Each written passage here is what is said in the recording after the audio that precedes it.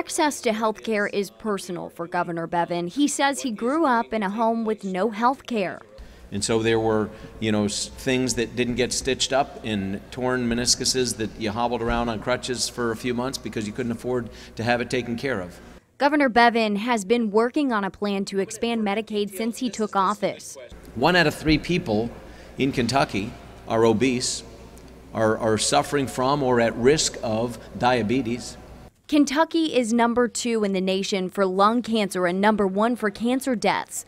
Governor Bevin hopes the plan will make Kentucky a healthier state. Because ultimately we want people to be on private health insurance because they're working, because they're involved in their communities. The new plan is called Kentucky Health, which stands for Helping to Engage and Achieve Long-Term Health. It's modeled after the plan offered to Kentucky state employees.